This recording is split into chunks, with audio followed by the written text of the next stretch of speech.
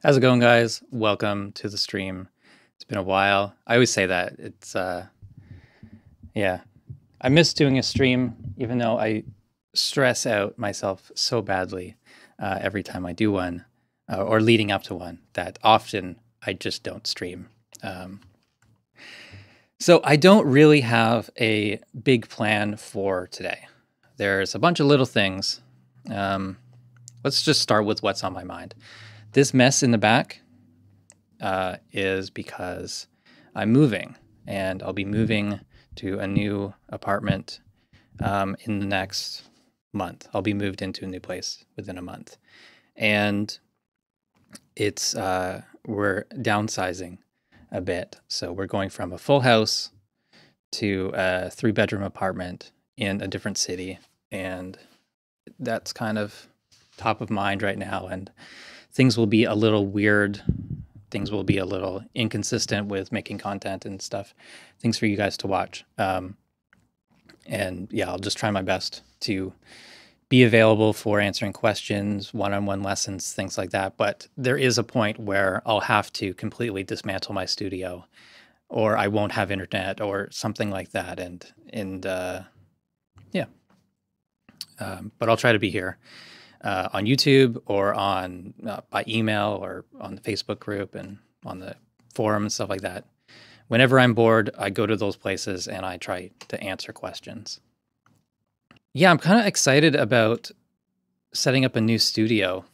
So many different ways you can set up, and I've been in the process of getting rid of stuff that I don't need. Just yesterday, I sold my monitor station, which is the PreSonus monitor station V2, which I love the thing, but I haven't used it in probably a year and a half, maybe longer, since I sold my Yamaha speakers. Shit, it must have been like 3 years or something. But I was using it just to have an extra monitor volume, and it was just completely redundant when I bought the audio fuse. Other than having a button to turn off the subwoofer, I didn't really need it. Finally got to have someone interested enough to pick it up yesterday, and I didn't make much money, but I did also get a delay pedal that kind of curious to check out. Maybe we'll do that today. This was partial trade on that monitor station. It seems similar to the TC Electronic flashback that I have. I'll have to rip that off my pedal board. So they seem similar. Similar, like mode switch with multiple types of delays. There's a looper built in, stuff like that. I haven't even plugged it in yet. I'm sure it works, but I have no idea what it sounds like. I didn't even search for it. I just either felt like I needed to do that, like in a video or on stream, to make that interesting. Got a question from Mark. Hey, John, is there a way to isolate files for a song, reorganize a messy session, or messy and unorganized system? I did do a video on that. I don't know if I covered everything, but let me try to look that up here.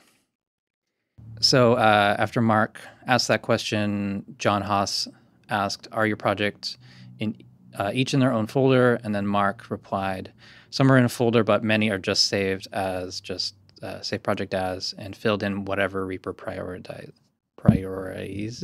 Okay, I'm not sure what word you were going for there, but okay. So I made a video called Essential File Management for Reaper.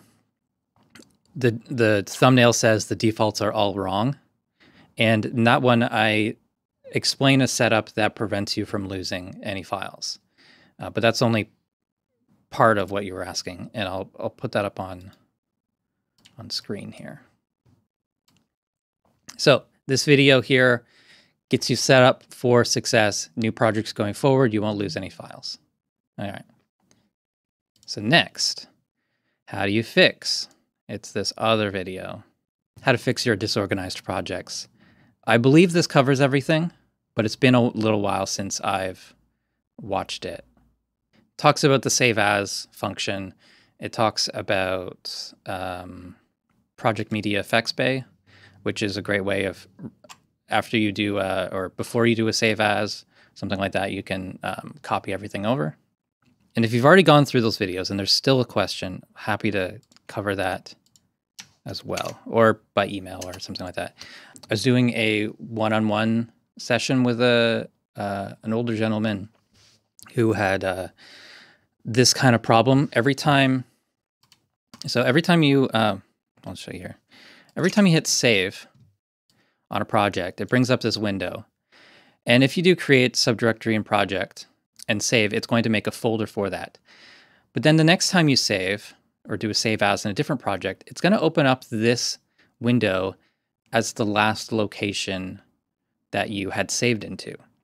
So most likely that's going to be your last project. So you're saving a project with a subdirectory inside of a project. And before long, he had 25 folders deep with projects inside of projects. And then about half an hour of our session was just me remote controlling and moving files over to organized locations. It was frustrating. One thing you can do to prevent this from doing that folder inside of a folder thing is setting up your default save path. Preferences, paths, default path to save new projects. This is empty by default, which is just going to default to the last place used. If you just put in, like, I've got a dedicated hard drive for projects, so when I hit save in a project, it opens up this, and this is just the root of my work drive. So I could change this to e/reaper projects. Hit apply. Now when I hit save, it's going to default to inside my reaper projects folder. If you don't have, so just putting in a folder here, any path is going to prevent that folder inside of a folder thing. I think that's a fairly common issue people have. So because I'm working on a mix of video and audio projects, I'm just going to save it like that. MBI says, Sheps or JT? I'm here. Oh, I guess Sheps is live as well. I didn't know that. I appreciate you choosing me instead of him. Hi, John. I found a site with some free GUI-less plugins, VST plugins, Airwindows, and wondered if you had used them. I think I tried them when they first came out, but I definitely am not a user of his plugins. My friend Tiki actually did an article for Reaper blog about this. If you search for Airwindows on my site, you'll see an article about four plugins or series of plugins from Airwindows that are worth checking out. Other than that, I have no experience with them. I'm definitely put off by the lack of UI. I know that he could probably make a great UI for it. There's lots of reasons to have feedback and make your plugins look different than everything else and have a unique visual style, but it's his choice, and he's got hundreds of plugins now, so I don't know. To me, it's intimidating to get into that sort of system that the Airwindows has, because there's just so many plugins. So, but they are good, as far as I know. John Haas has a question. Consolidate media export. Is there a way to configure the file names like you can with render to not have -consolidated appended? I rarely use that function. I would say no. I don't think there is a way to not use the suffix. Let me open up a recent project, and hopefully we don't crash the stream again like last time. So instead of using consolidate, I always just select all the tracks and glue them. And to me, that's always been the best way to manage that. So you can see here lots of edits on these drums. And if I just run the glue action, it's going to create new files. And they're going to be for the length of the project. Or not the length of the project, but the length of the last item on there. And in this case, they start right at 0. If your project's don't start at 0. You can just put all of your tracks in record arm and just record for like a second at the start, just so that there is some sort of audio there. I've got do have a video on exporting tracks for mixing that covers that. But yeah, I don't use the actual consolidate export function. It's a little unclear with this what stage things come through. Like, do you get audio from or effects from the track? Do you get the volumes, anything like that?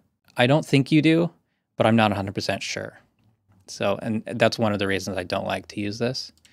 We do also have the selected tracks via master, and that would be another way of consolidating. But this is post effects, post volume. So you got to be very careful about which method you're using. I like Glue for audio tracks that are like edited audio. I like stems if I want to have the effects in the mixer settings.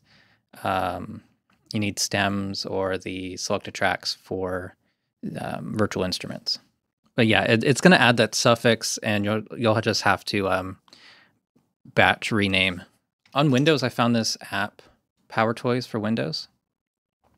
It adds a lot of really cool stuff, but PowerRename basically gets you the kind of rename functions that are in the Mac, but kind of, in a more Windows-like way. But it's pretty cool. So I couldn't live without that right now. Tower Studio, talking about file management, do you know a way to render several projects without having to open them in Reaper and adding them to the render queue? That's probably going to be the easiest way to do it. There's like a command line sort of thing. You can script it outside of Reaper, and you can make like Reaper run without the UI and render. But I think just doing it manually is probably the safer way, just so you know that the project loads correctly and all that kind of stuff. The batch queue is already saving you hours, I feel like. So, how to select the media item without changing the playback marker during playback. Okay, so let's put a couple items here. So this question was from, I lost it already, Robert Miller. It's playing. If I click in the ruler, it'll jump. If I click in an empty area, it will jump. But if I click on the item itself, it's not going to jump. It will move my edit cursor though. And if you don't want to move your edit cursor, you need an action like in my recent video, select under mouse, I think it was called. So you want this video, advanced editing, select under mouse. It's a bit too much stuff to cover right now, but yeah, I have some custom shortcuts that allow you to select, cut, paste, and stuff like that without affecting playback. So, well, I mean, paste would...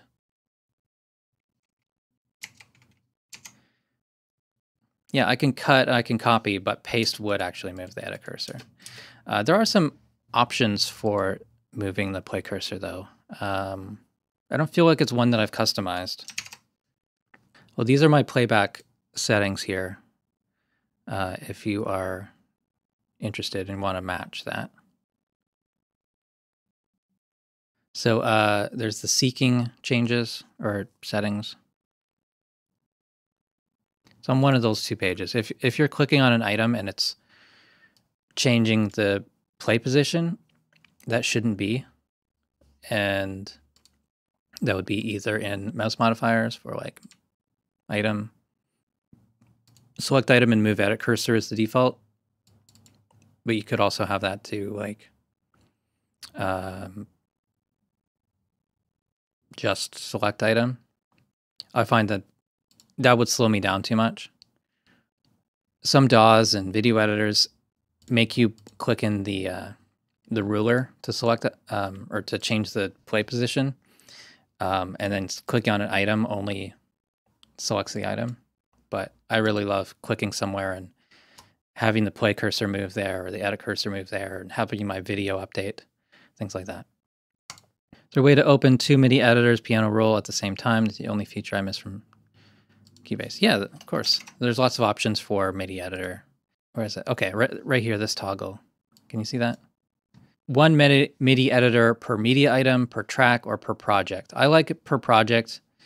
If you want multiple open at once, it's one of the other 2 settings here. So if I do 1 editor per media item and apply, double click this and double click this, and I've got 2 in different tabs, and I can float them. I've got 1 here. I've got 1 here. So yeah, you can do that, definitely. Jacob. Hey, yeah, all. I've been using Reaper since I was a kid and used to listen to the Home Recording Show podcast. Holy hot dang, it's good to see you streaming, my guy. Thanks, Jacob. Good to have you here. So maybe you'll find it, you'll get a kick out of this. I was going through my stuff in the basement and I found this trophy.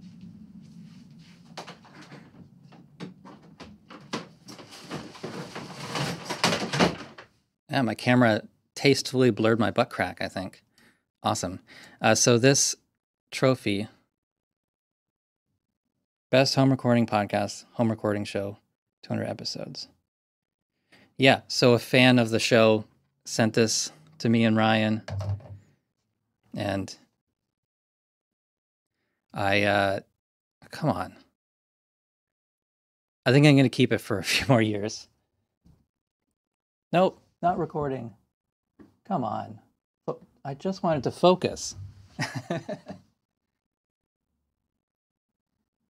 Son of a bitch.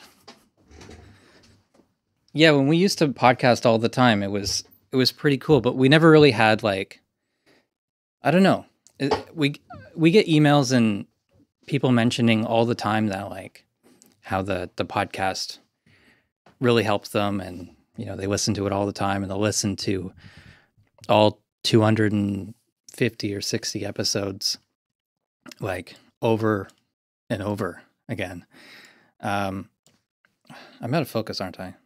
Come on. This camera sometimes the autofocus works, sometimes it doesn't. I'm definitely out of focus right now. Come on. There it is. Opening 2 mixers at the same time would be so awesome. Well, the option you have is this mixer and scripts. So there's Hada mixer.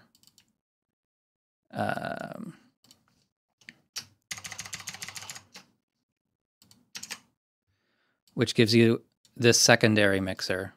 There's lots of interesting things you can do with it, but it is not a system that I use. What I would really like is 2 video windows. Like, think about having a one video window. Why did I do that? Like this, where you've got the video window in the top right, you know, so you can do your edit and stuff and have that reference. Doing voiceover or ADR or something like that, you want to have a full screen video for the talent. So there's no way to do that. Right now, you would need to have 2 screens and 3 screens, or like 2 screens and a projector, and then one of them just has full screen video window, and you duplicate it to the projector or the 3rd screen. It would be cool to have just 2 video windows. I think Reaper could probably handle that pretty well. Using SWS extensions and reapack functions, one thing I don't understand is why cannot these 2 just live together? You always have to download them separately upon new installation. They're created by different people. Well, they're both kind of managed by Christian now. I guess because they were created by different people, they have totally different separate code. SWS is compiled C++. Reapack is compiled, or the extension, but then everything else is uncompiled Lua and things like that. So Reapack could manage SWS installation, but you'd still need to restart Reaper. But I don't know. I think an auto update could be possible at some point. I think it's just because there's so many different people working on that. I think Tim still has to verify everything before an update goes out. And that's why SWS is like once a year update, and reapack is, it could be updated every day depending on how many people are updating their scripts. Is it true that you're doing all this without getting paid from Cockos? If so, thank you even more for everything. Yeah, I don't work for them, but they've been very friendly and helpful at times. So I think it's a good deal. They don't prevent me from like using the word Reaper or using their logo, things like that. They never stopped me from doing that. They never stopped me from talking about any particular topic or anything like that. But I don't really like share anything, any secrets or anything. Anything that's like on the pre-release forum, I don't talk about in videos, or I don't show it. I've brought a lot of people to Reaper, and I do different stuff from Kenny. So Kenny does work for them, but I don't, and always been independent, and it suits me fine. So you guys pay me through watching the videos, by buying the courses that are for sale.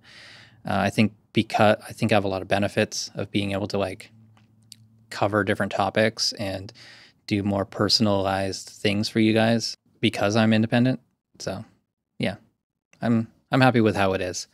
But there could be one internet scandal or something, some bad tweet, some bad take on something, and then everyone stops watching. And I think if the YouTube channel like suddenly got 3 strikes and I was off the platform, I would probably take a little break and then, I don't know, just post videos on my website or something like that.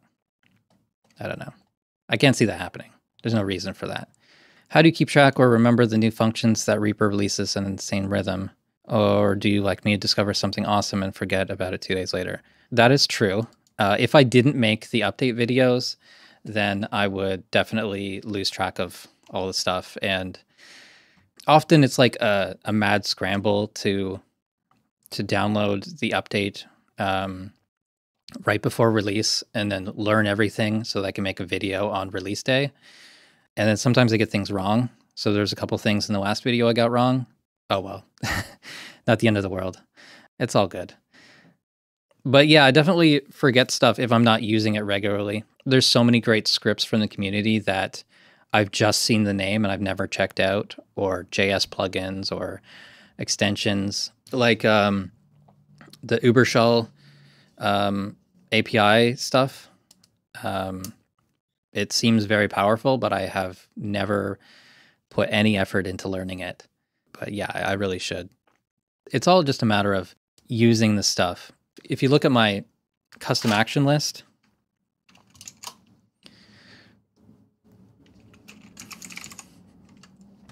there's so much stuff here. There's like 200 things that I have no memory of making just because I don't use them every day. And some of them may have been shared from another user, but a lot of stuff like custom glue. Why did I make that? All kinds of things that they were important at one point, and now I've completely forgot why, because they were not assigned to a key. And yeah, I just forgot about them. Why item take volume envelope doesn't loop when you loop the item? Hey, that's a good question. And I have no idea why that doesn't happen. I never noticed it, actually. You might want to move things to automation items if possible. I think that probably should. There's a bit of a difference between take volume, because take is for the contents within an item, and there can be multiple takes, each with their own elements or envelopes. Looping a section of that item repeats the items and the takes, but I don't think it doesn't repeat the automation. I think that probably should. That's a really great find. I never even thought of that. Felix says, I'm using the Reaper 6 default theme. I'd like to have some frames around my toolbar buttons. Do I have to change my theme for that? Yeah, so like my theme, I've got frames around my icons. I want to zoom in more, but it's going to mess up my my setup. It's going to mess up my screen capture a little bit. But yeah, if you change one thing about the theme, it's now not the default theme, and certain things will start breaking. So you kind of can't just change one thing. And yeah, if you modify like the default theme, it will get lost when you update. The actual thing is, I think it's a composite toolbar overlay that you can use to overlay a frame. You definitely don't have to edit every single toolbar button. There's also toolbar blank. Maybe that could be that one. So that's what mine looks like. And that one, not sure what folder that's in. But yeah, it's possible, but that is a custom theme. Changing that one thing makes it a custom theme, and you have to like modify the RT config and the theme script and all kinds of stuff. Okay, question from Aaron. I have a problem with Reaper. I saw a lot of videos on YouTube when you press the MIDI keyboard, it triggers the virtual keyboard, and I saw pressed keys on the Reaper. That doesn't on my Reaper. All right, let's go through the steps of setting up a virtual MIDI keyboard, and let's just start fresh. So I've got a track here. I'll open up the, you know what? The fastest way to do this is actually different. So insert virtual instrument on a track. You right click or go through the track menu. Insert virtual instrument. You choose your instrument. Let's just take resynth. Okay. Ignoring the color, it sets up all this other stuff for you. So the track is record armed, it's monitor enabled, it's renamed for the instrument, it loads the instrument, and it chooses a MIDI input. So if you're not seeing the virtual MIDI keyboard animating like in the videos, then it's because of that. So it lights up when this window's focus and I press a key. It lights up. I hear the sound, and in the MIDI editor, so it should light up both in the keyboard and in the piano roll. All right, I hope that covers it. Basically, if you're not seeing that happen, then either it's not record armed or it's not monitor enabled. And you can see all the options here if you right click. Or you don't have the MIDI input, either on all MIDI or virtual keyboard. One of those three things. Christopher asks, what's your second favorite DAW? I don't know. I don't really use anything else. Isotope RX, I guess, would be my second choice. I think you have to have Reaper, and it can do 99% of things. But if you want a destructive edit, then Isotope RX is very good. I don't know. I used to use Audacity a lot. I started out with Magic's Music Studio or something like that. I bought it from Radio Shack for like $15 on a CD, and like it was terrible. But also I didn't have an audio interface, so it was like just impossible to get a good sound from it, to like record guitar through a 3.5 millimeter input jack, all that kind of stuff. It's like I knew nothing at the time. I briefly used Crystal Audio Engine. I own FL Studio, Producer Edition, and I've been using that since, I don't even know, 2002 maybe? Something like that. That would probably be like, I would say that's probably where I started with music making, but like back then you couldn't record into it. you could only make songs from samples and synths. So that's kind of where I started.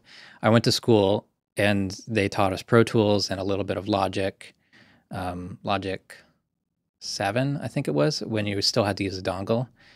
The app would shut off if you unplugged the dongle. We also had Cubase S. It was either like SE or SX back then. And Pro Tools 6.4 is when I got into that. And I kept up with Pro Tools until like Pro Tools 8. So I had Pro Tools 8 for like a year, and then I switched to Reaper. Can I explain the pan modes in Reaper 6? I guess I can.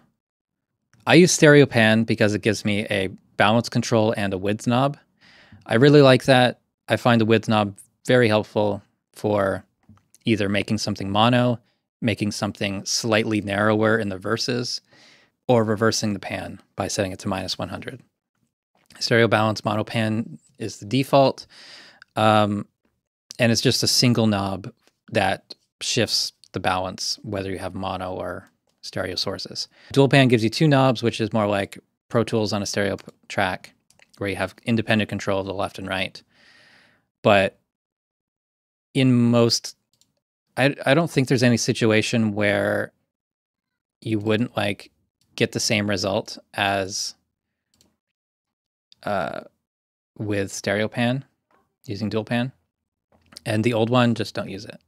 So there's really only 3 pan modes, and I would highly recommend everyone switch to stereo pan. And I don't use any pan law options. Don't like them. Stereo pan or bust. Yeah. What is causing my reaper.exe file to continue running in the background when I shut down? Could be a script running. I mean, sometimes it's like when you quit, it asks if you want to save, but that little pop-up is on a second screen or something like that. If you have the session, a project open, when you quit, it could be that it's not unloading it correctly. I don't know. It shouldn't do that, of course. I would guess it's an extension, a script, or a plugin that's conflicting. If it's like a long-standing issue, definitely report it. When will Reaper embrace real-time playing? I don't know what you mean by that. Like, what do you mean by that? Can you talk about export, import, all configurations? I will update to 6.1.4. Yeah, so when I have a new version, I just install directly over top. So I just run the installer, and you shouldn't need to do anything else. Built-in export function, I rarely use. I just copy everything in the folder and move it to another computer or anything like that. I think I forgot what the question was halfway through that answer. I don't think you need to back up anything or export anything before upgrades. I worry about things like installing someone else's config file, along with a theme, because that can also change a lot of your settings. You should make a backup in that case. You should have backups of your system in general, but I don't take any special steps for that. If there's a new version that's completely different than the old version, then I'll do a portable install for a little while, but usually I just merge everything. I hate to lose like 10 years of customization. Joshua Paul says, I mix live for live stream church audio. Pre-fade or listen would give me an opportunity to listen individually without soloing in master. Could be available as some sort of routing, please suggest. Yes, I explained this once in an email that obviously I can't show you, but let's see if I can quickly kind of show you this. So let's say I've got, I don't know, 12 tracks. And in here, I've got all these tracks going to the master on main out 1 and 2. And I can set up a send to hardware out 3.4. So now this track is going to my headphones also. And so I just duplicate this send. Can I duplicate them this way? Anyways. So you just make your send, and then you can shift click them to bypass. And then if you want to pre-fade or listen, you just shift click, and now you're listening to track 8 only in your headphones. That's the only like pre-fade or listen function that I know of. Pretty sure that's essentially what pre-fade or listen does in on a console. Like it's just kind of like it splits the signal and sends it directly to a specific bus. We'll do this again tomorrow, same time. Let's do that thank you screen again one more time. Thanking my patrons. And then we'll do this one. Thanks for watching. And I'll go. Goodbye, guys. Thank you so much.